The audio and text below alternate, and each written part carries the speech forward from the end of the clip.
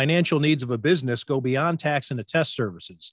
That's why CTBK goes beyond accounting services and offers outsourced solutions through their affiliation with CFO Solutions Plus. These additional services allow clients to focus on their operational and long-term strategic goals. Trust CTBK's outsourced solutions to provide cost-effective, value-added financial services tailored to your company's needs.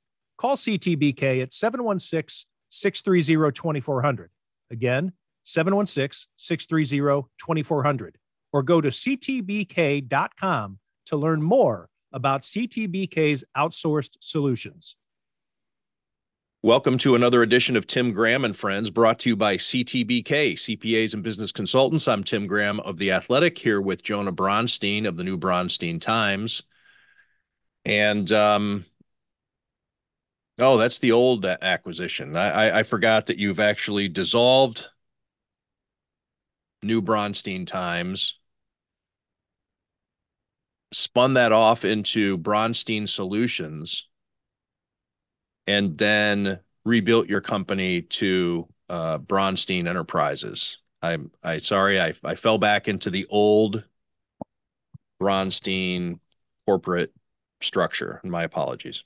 Actually, now we go by Bronstein Sports Plus, BSP. Oh, okay. Bronstein Sports Plus founder Jonah Bronstein joining us as he always does. Jonah, it's been interesting covering both the Bills and Sabres, which I have been doing since Matthew Fairbairn's wife had a baby last week. Congratulations to the Fairbairns. I have been since substituting on the Sabres beat for Matthew, and it has been fascinating to be around both teams at the same time. And there are some parallels going on with teams that entered this season with expectations, high expectations, have not met them. And now we have a situation where both teams are now in a situation where the players are rallying around the head coach for different reasons. A couple of weeks ago, Tyler Dunn from the Go Long website wrote a 3-part series about Sean McDermott, highly critical of the head coach and past misdeeds, criticism of coaching decisions, of how he handles the office, communication, aloofness, lack of accountability, et cetera, et cetera.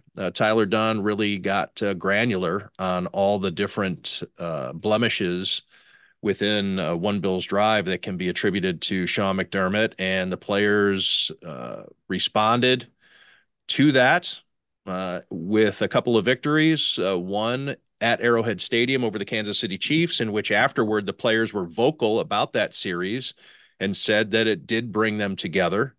And then 1 week later at home, the Bills destroy the Dallas Cowboys.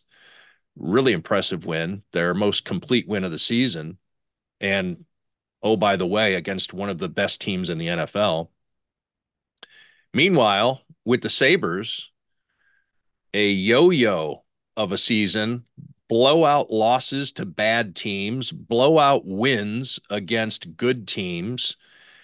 And Tuesday night in a 9-4 loss to the Columbus Blue Jackets, one of those bottom dwellers, fans in the third period started chanting, "Fire Donnie, fire Donnie." Players heard that, and according to them in the dressing room last night after drumming the Toronto Maple Leafs, scoring 9 goals, first team in 40 years to give up 9 and then score 9, the Buffalo Sabres say they're doing it for Donnie, because they thought it was ridiculous to have to hear those chants in their home arena, that Donnie's a good man. And now you have both teams in Buffalo galvanized by criticism of their head coach. I'll just open it up there. What are your thoughts, Jonah, on where these teams are?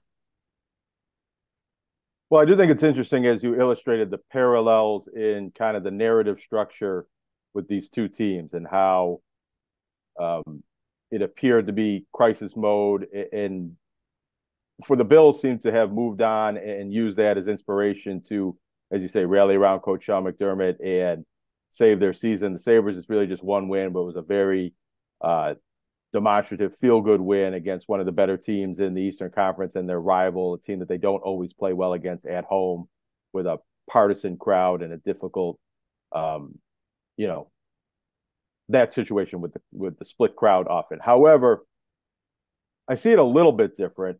I think the Bills, in the way that they rallied around Sean McDermott and the things that they said, they seem to perceive the article that was written as an attack on Sean's character, and felt the need to stick up for Sean as a person and as a leader and as a man, as a coach, and his character that was called into question, and different examples that maybe have shed poorly on Sean McDermott's personality and coaching style.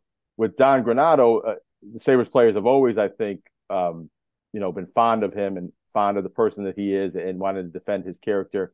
But it was a little bit more of, we have to play well in order to reflect back on the coach and prevent this situation from getting to a point where maybe, NHL coaches get fired all the time. I think there's been 4 coaching changes in the league recently already, and there will probably be more before the season ends. And Don Granato, if the Sabres had gone into a tailspin, lost, a number of games, a 10-game losing streak, or maybe not even gotten that far, he probably would have been on the hot seat, and a coaching change might have happened, and that you would have definitely heard more and more calling of it from fans. It's a very quick response that fans are going to point to whenever a team is struggling.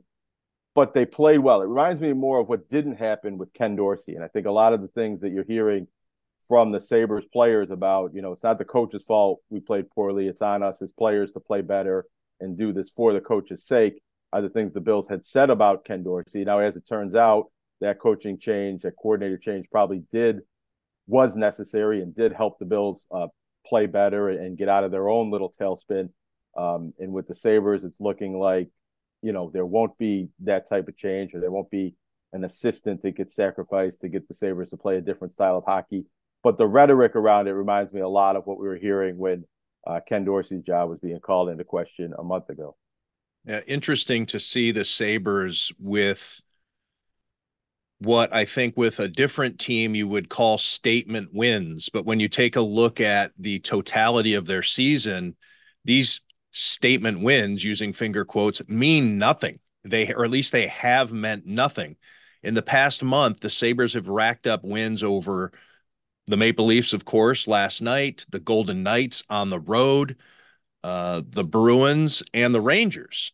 4 big victories by a combined score, by the way, of 22-8. So these aren't particularly close games. The Sabres have handled some of the best teams in the National Hockey League. And the games heading into those 4, the 4 previous games, they had lost by a combined score of 26-10.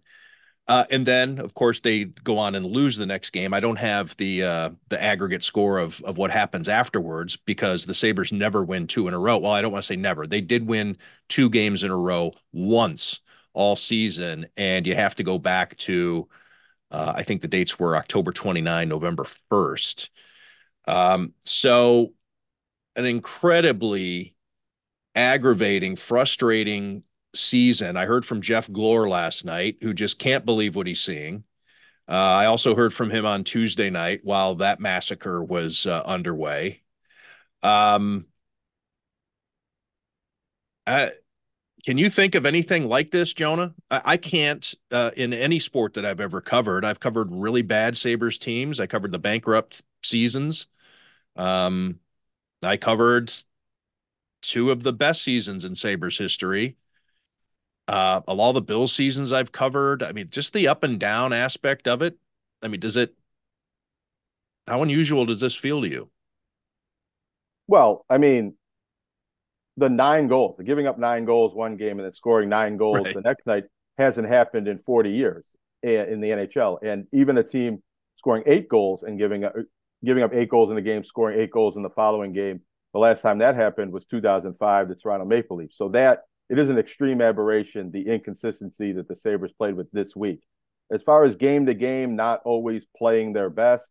I don't know how rare that is. I think that that's somewhat to be expected from the youngest team in the NHL, and the youth and the injuries that the Sabres have had.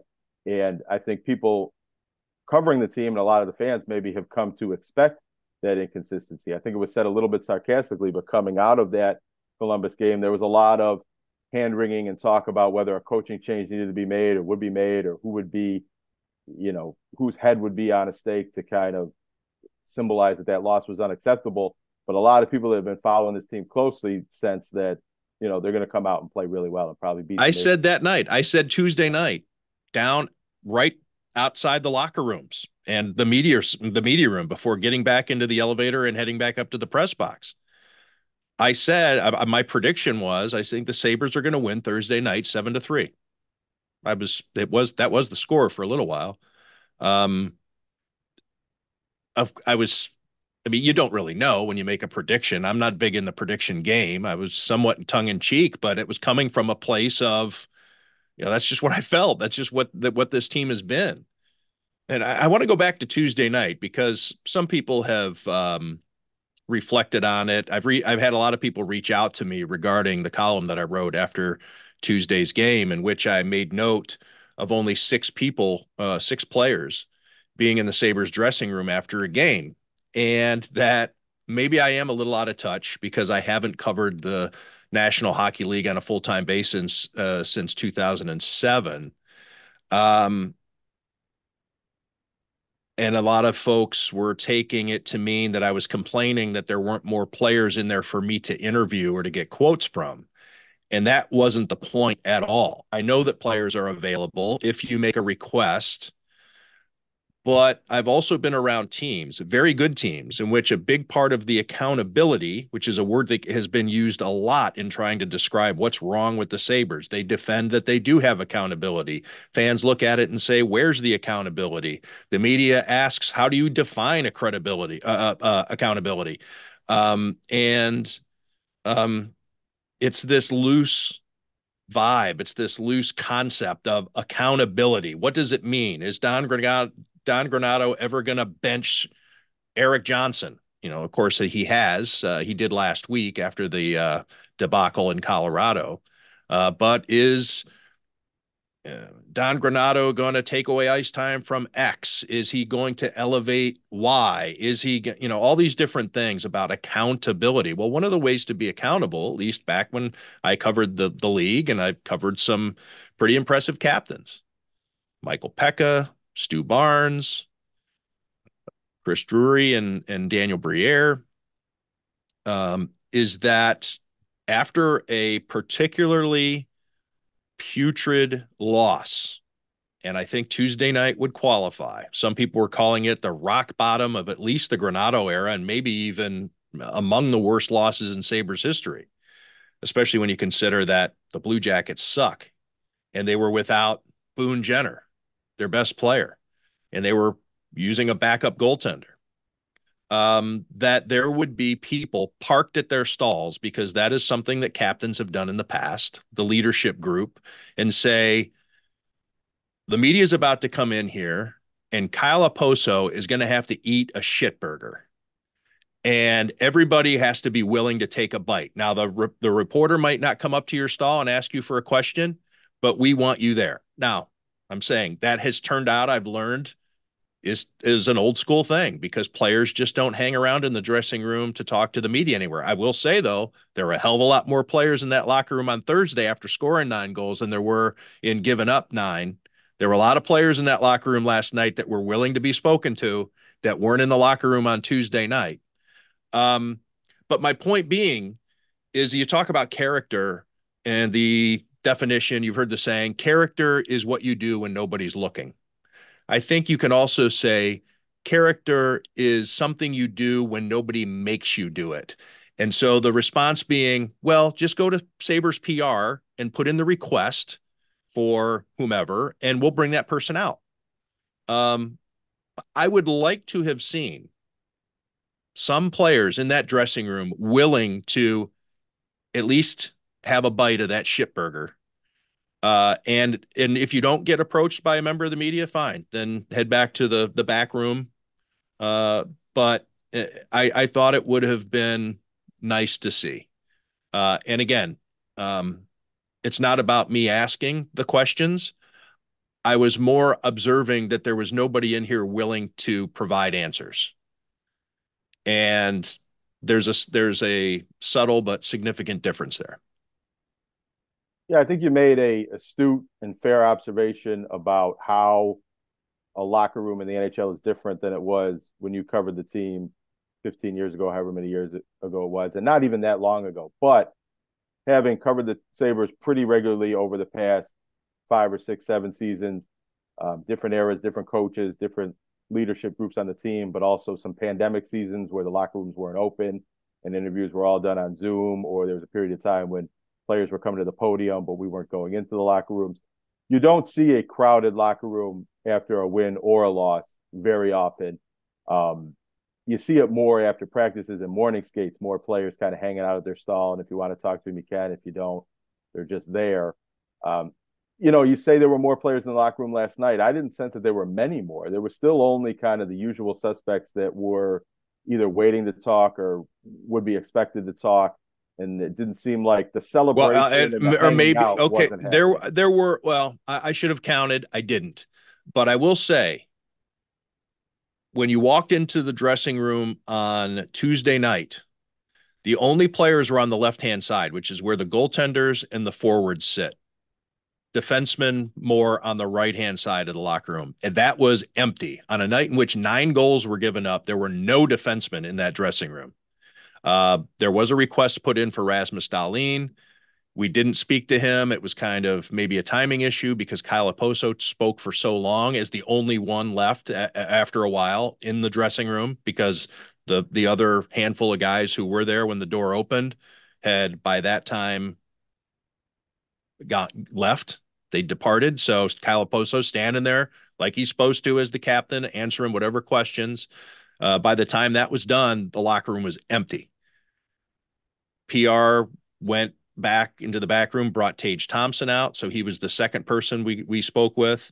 Rasmus Dahlin was requested. By that point, Don Granato is supposed to go to the lectern, and we ended up waiting quite a while for him. But yeah, there were defensemen in the dressing room last night that weren't on Tuesday. And I think that, those were the guys who needed to, I'd like to see, or I'd like to think, and maybe I wouldn't, maybe I'd be a big pussy. I don't know.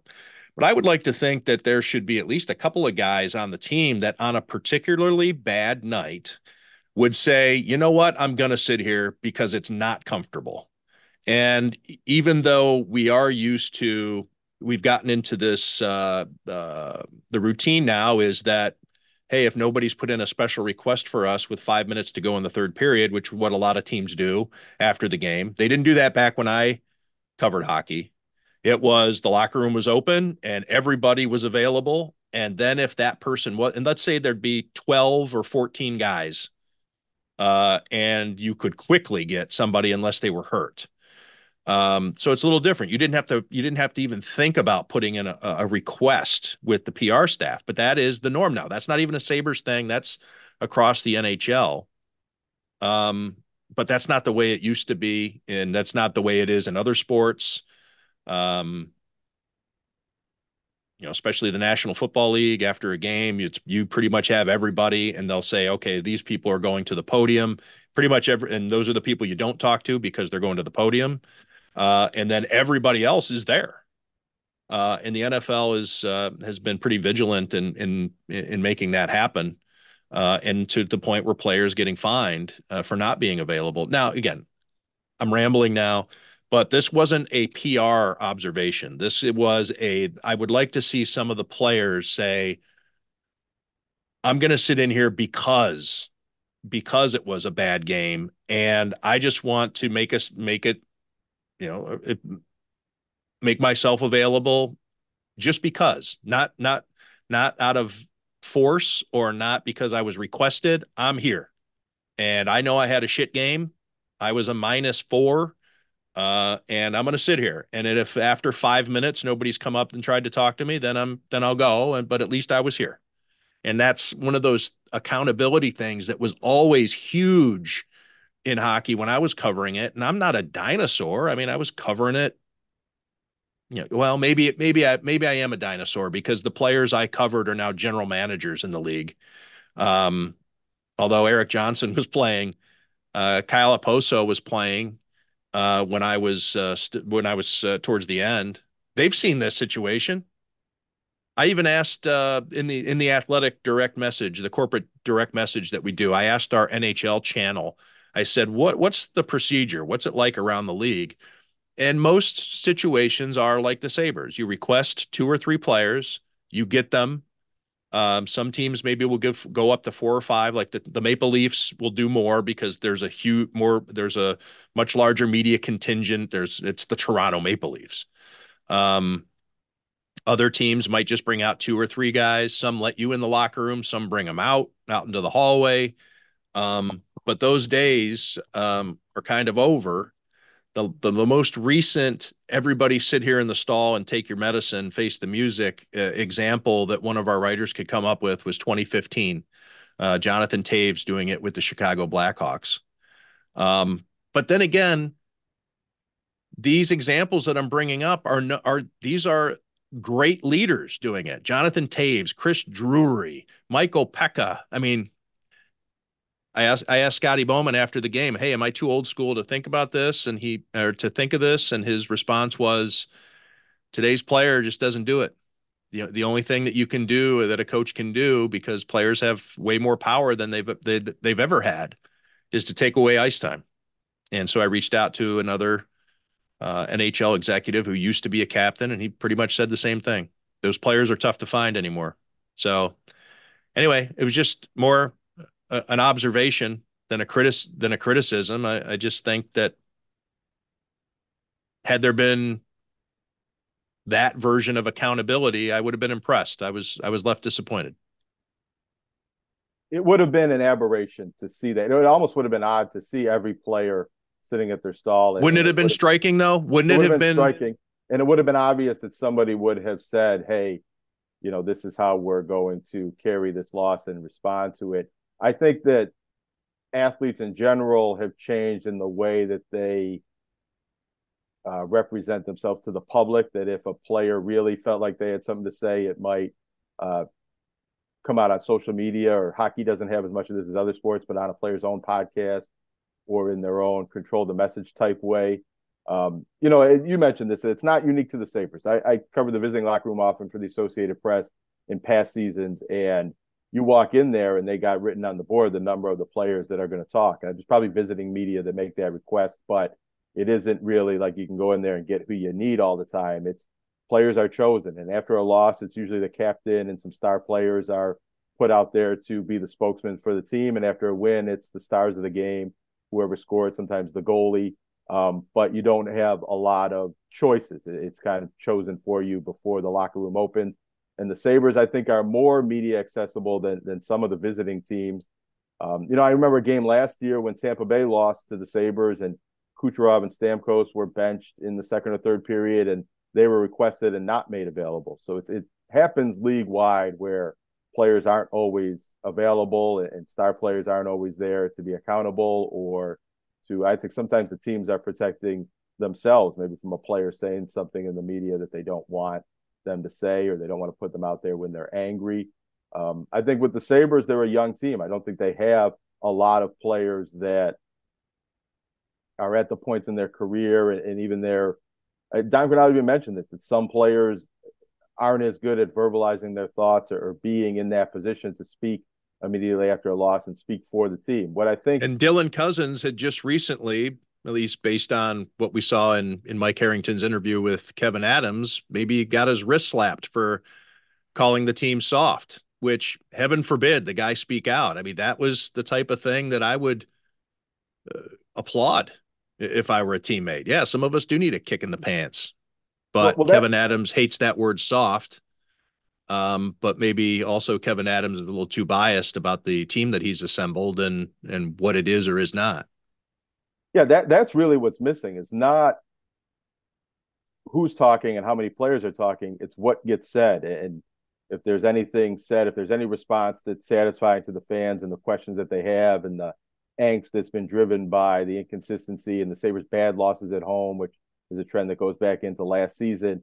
And, whether, and I don't know if it's good for the Sabres if players are calling each other out publicly, but a little bit, a sense more of that if the Sabres play poorly, there are some accountability, there are some repercussions. I think it's okay for what Dylan Cousins said, because he didn't specify anyone. He said as a team. I mean, he wasn't, I think you really get into a dicey situation when you start singling out a line or a certain group.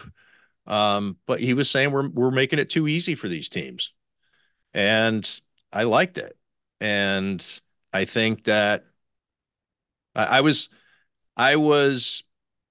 disappointed to see that Kevin Adams didn't support him saying that. Hell yeah, I'd like more guys stepping up and saying we have to do better.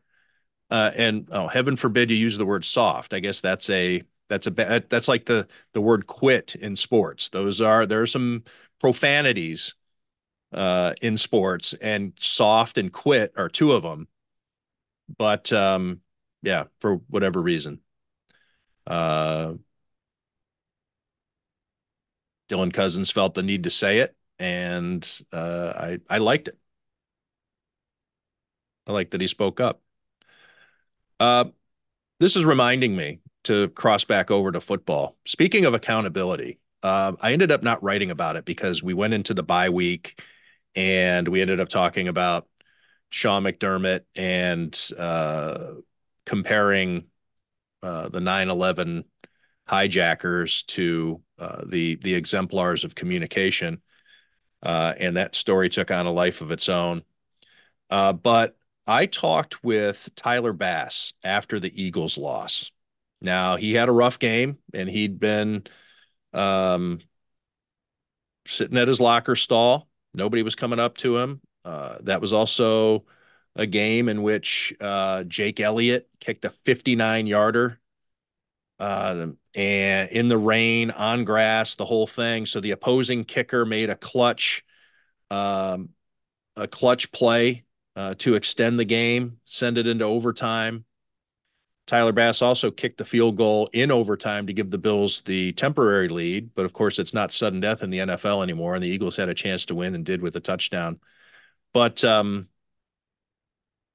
Tyler Bass missed 2 field goals in that game. One was blocked. The other one went wide right, which is something that he's had a problem with, or he did at that point. He was having some wide right issues.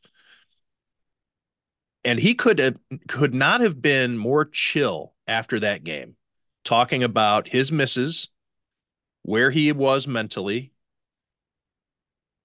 Jake Elliott's successful conversion from far away, how he admired it. I was really impressed with Tyler Bass sitting there. He could have gone to the bus. He could have been like, hell, I got to get the fuck out of here before these reporters come over and talk to me after they're done with Jordan Poyer and Leonard Floyd and whomever else. And he didn't. He was sitting right there in his stall with his luggage. I think he was waiting for Reed Ferguson to get ready or to finish getting dressed so they could walk out together. And when I walked up to him, you never know what you're going to get with these interactions, because the guy just had a bad day and his missed field goals were the difference. You don't have overtime if Tyler Bass makes his field goals. So he was, I wouldn't say he was happy to see me, but you would never have known that he missed 2 field goals in terms of, he was like, yeah, I got a couple minutes. Sure. What do you need? And I was, anyways, so that's just my way of saying some guys are wired different. And that was the type of loss with everything there, with the victories well within reach. That was a type of loss that made it seem like the Bills season might be over. So just wanted to bring that up. I thought it was impressive. Jonah, what would be,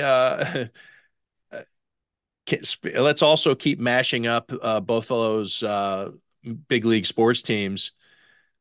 With the way the Sabres play against the great teams and against the weak teams,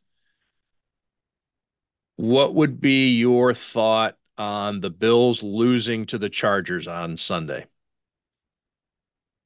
Excuse me, on Saturday. On Saturday. I mean, it would be a disaster. It'd be way worse than the Sabres losing to any bad team. I mean, just by the nature Do you of think an it's 82 possible game that season. the Bills can lose to Easton Stick in the Chargers? I suppose anything's possible, especially with the short week and the travel and the Chargers having a new head coach and maybe railing around that situation, and even railing around Easton Stick. And we've seen a few examples of this in the NFL this season where a team was left for dead with their backup quarterback and he came out and had, a marvelous game. But, the Chargers are a team that their season's over. They already made a coaching change. They're starting quarterbacks out. Their star receivers not playing. And the Bills need this win and are a team that has some momentum from the last couple of weeks. It would be an epic letdown to lose that game. Now, could it happen maybe with some missed field goals or punt return touchdowns or maybe momentum swinging type plays? I mean, it's the NFL and the parity at professional sports. I think anything like that could happen, but it would be the worst loss of all the bad losses and some of the inexplicable situations the Bills have put themselves in over the years. This would be one of the worst. It would definitely be worse, I think, than losing that home game against the Pittsburgh Steelers in 2004 and not making the playoffs, which would be kind of a similar situation in terms of letting a game get away. I think it would be worse than that. The Bills have lost to two quarterbacks already who've lost their jobs this year. Zach Wilson, of course, got it back eventually, but they've also lost to Mac Jones. So Easton Stick doing enough to beat the Bills isn't unforeseeable. However, I think that the Bills, the idea of a trap game, which means you're looking to the next game, the Bills don't have a next game to look beyond. They have to win every game.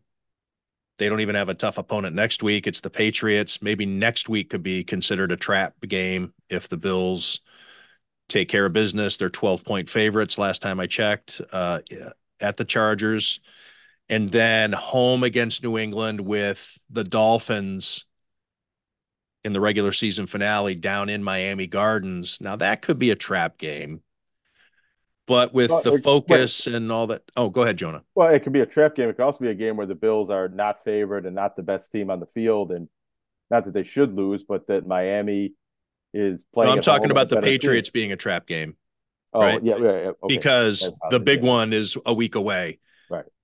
And they're home again against the Patriots. But then again, the Patriots are a team that beat them. And anytime you can knock off Bill Belichick, I think you have a tendency around these parts to get ready for the Patriots still.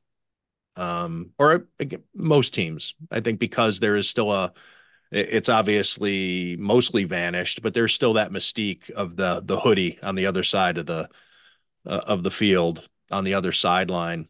And that has a team that not take anything for granted because they can get you. What's more likely to happen? The Sabres beat the Rangers or the Bills lose to the Chargers? The Sabres beating the Rangers. They've won there already, and even though it would require them to win 2 games in a row, which is a rare feat, I think it's more likely they can go out there and play a good game and win that game than the Chargers beating the Bills with the roster and the injury situations going on. My question with the Bills would be more of, because I think we're all assuming they're going to win this game, and the next game is how well do they need to play? How many style points do they need to put on the board to feel good about their chances going forward? None. I think they are in pure survive and advance mentality. If they win by each of these next 2 games by a point, I don't think that shakes their confidence at all going into the finale against the Dolphins. I think that they'd be just as ready to go. Put quickly on the Sabres and the Rangers. My take on it is I think the Rangers probably handle them. And my reason for that is twofold. Number one, the Rangers lost to them also in Madison Square Garden the last time they played. So they're going to be ready. They're not going to be taking anything for granted. And also with the Sabres coming off a 9-goal performance against the Maple Leafs, it's not like they're going to sneak up on anybody in Manhattan on Saturday night. How are you going to watch these games? They're both on at the same time, Jonah. Yeah, I haven't quite figured that out yet, because also at home I don't get MSG, so I always have to kind of make a move to watch a Sabres road game. But I do get Peacock, which is what the Bills game is on, so I haven't really decided the best place to try to watch both of those games. And I think with the Sabres, just to respond real quick on that, I think it's the opposite of what you said about the Bills. I think the Sabres do need style points. Even if they lose this game, they have to get out of this rut where when they don't win, they kind of get beaten off the ice. And it just seems like they don't have much control over how the game goes. That if it's a good game for them, they get going early, and it's like it was last night against the Maple Leafs. And if it's not, they can't seem to wrestle control of a game in the second or third period, or when they do, it's too late. And even if they don't win, maybe it's an overtime loss or a close loss, just going there and playing another good game, playing their pace and the things that they want to do on the ice for 2 games in a row would be as encouraging, almost as encouraging as winning another game. Jonah, let's give the folks a spin around the Big Four basketball scene, if you would. Let's start with the men. Can you just give a synopsis? I don't think we have to get into deep analysis, but I always like checking in with you so that way I know how I'm supposed to feel about how the teams are playing relative to expectations heading into the season. You want the Big Four power rankings? That's usually how you frame this. Yeah. Give me the power rankings, starting with number 4 and working up to number 1.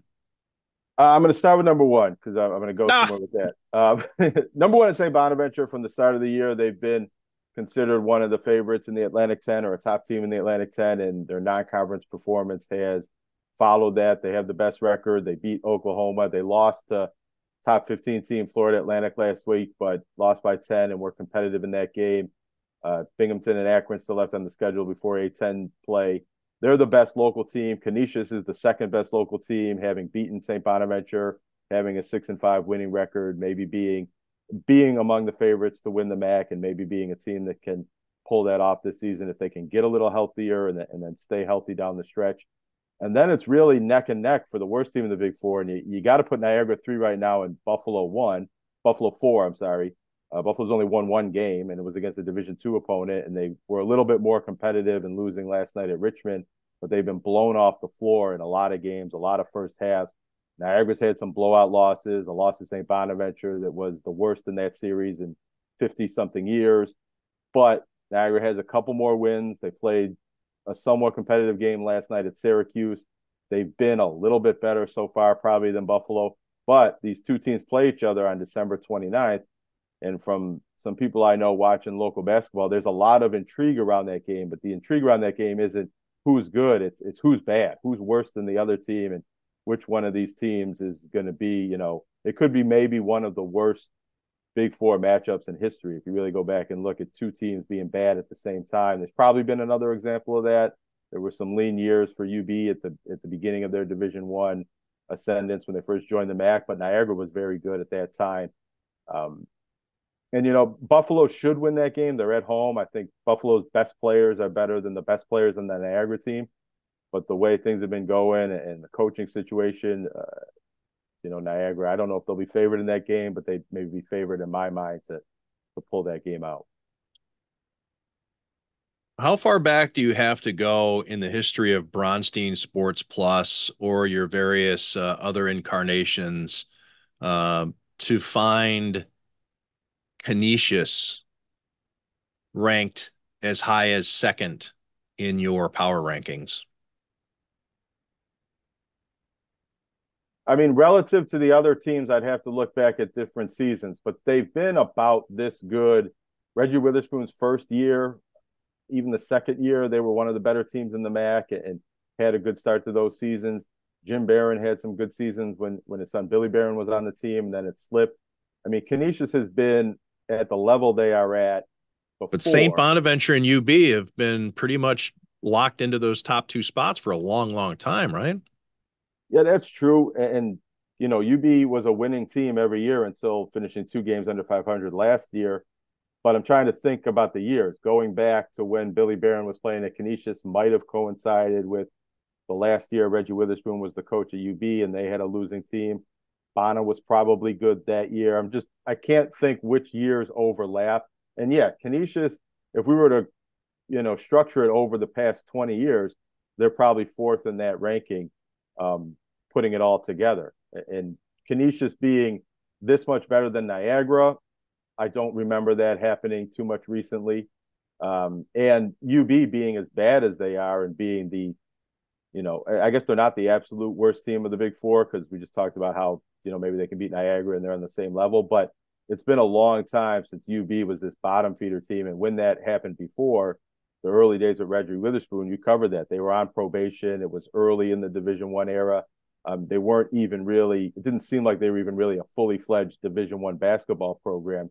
And for them to fall back to that level now, after making a coaching change that was supposed to maybe turn things around, is disconcerting for UB fans.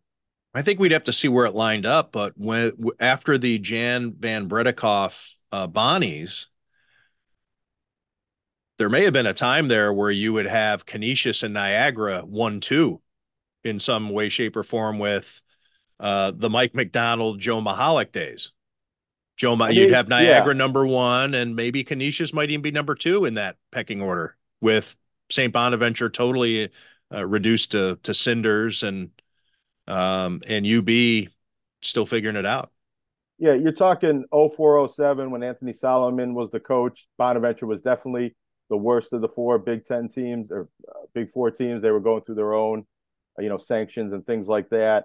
Niagara was probably number 1, the best team then. UB was good most of those seasons, and Canisius was, I think they had, you know, 1 solid season with Mike McDonald in that stretch, and then, you know, fell off a little bit and eventually moved on from Mike McDonald and Tom Parada coming in as coach, and they very rarely won in his tenure. So I don't think there's been a time when, you know, in my time covering the Big Ten, I don't think Canisius has ever been the best of the Big Four. I don't know why I keep calling them the Big Ten. But I don't know if they're the best right now. I still think even though they won that game at Bonaventure, I think that was, you know, they played well there every year. Reggie Witherspoon gets his team ready and prepared and kind of knows how to win that game. But I don't know if Canisius on a neutral floor against St. Bonaventure, if they were to play a 7-game series, I think St. Bonaventure is the better team. High school headlines before we wrap it up, Jonah? Well, when we get off this podcast, I'm heading over to St. Joe's where there's going to be a tribute and the announcement of a scholarship for the St. Joe's basketball coach, Gabe Michael, who died last month. I guess a lot of deaths are unexpected, but this one was very much unexpected and surprising to people in the community. He is a Canisius High School graduate. This is St. Joe's versus Canisius, you know, maybe the oldest high school rivalry in Western New York, and oftentimes one of the best basketball games of the season. And they're playing for the first time, and we'll be recognizing Coach Michael and his contributions to local basketball. He coached at Williamsville South before St. Joe's and was an assistant under Mike McDonald at Medaille before that, and a little bit of time at Canisius under Tom Parada. So that's a little bit of an event for Gabe Michael and the person he was, and how much people in local basketball respect and appreciate and now are missing him, followed by you know, an interesting basketball game against probably 2 of the 5 or 6 best teams in Western New York. And earlier this week, high school wise, it was National Signing Day for the football players. I was out at St. Francis where Marcus Harrison, a offensive lineman for St. Francis who moved here from Iowa about 6 years ago, he signed with Georgia, part of Georgia's top rated recruiting class, and believed to be and probably is the first Western New York player to sign with an SEC school out of high school in history that anybody can think of. And, you know, that's a pretty impressive accomplishment for him, and, you know, goes to show that if you're good enough and you're big enough and your arms are long enough and you have all the right attributes, that you can get recruited to the top football programs out of Western New York. Although St. Francis plays a more challenging schedule than some other teams, but it does kind of show. Some people will say that the local players don't get enough exposure to get it recruited, but they can. They can. Where was he ranked in the different recruiting services, different, prep, the best whatever in the state of New York, or the best, at his position? Do you know? I believe he was the top lineman in New York. I'd have to look it up to see his exact national ranking. He's a 4-star prospect, a 3-star prospect. I'm looking at here, 4-star in some places. I don't know if he was number 1 ranked like some other people maybe have been, but he was somebody that, like, he's 6'8.5", and he's got, long arms, a 7'2" reach, and he's strong, and he throws the shot put, and he plays basketball. He has some agility. He never let in a sack at St. Francis. And what he did was he went to Jim McNally's camp, and Dave Hack, another local person who had some NFL connections with at that camp, and they saw him and they said, wow, this is a, blue chip recruit, and started, passing his name along and getting some of the top recruiters involved. And when they came out and looked at him, everybody's recruited on their potential, and he has the size and the strength and the athletic ability to have that potential to be an SEC lineman for what was the 2-time defending national champions. I mean, Georgia won't win it this year, but when he committed over the summer, they were the number 1 team coming off 2 national championship seasons. Jonah, thanks for this. And thanks to everyone out there for your patience. We didn't have episodes for a couple of weeks for a couple of different reasons, but here we are. We're not going anywhere. Thank you for listening and watching.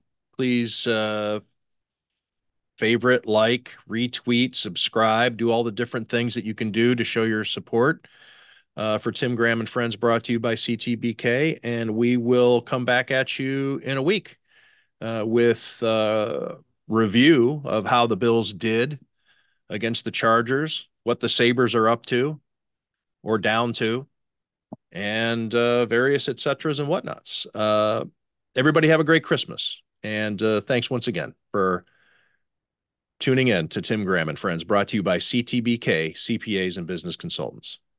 CTBK is more than just a full-service accounting firm. They are one team with an innovative approach to accounting and rise to each new challenge with collaborative problem-solving skills. CTBK goes above and beyond by lending helping hands in the Buffalo and Niagara community through volunteer work and donations, and is partnered up with Victory Sports for 2020 and 2021 to keep kids in the community active. The professionals at CTBK are determined to help individuals and businesses succeed.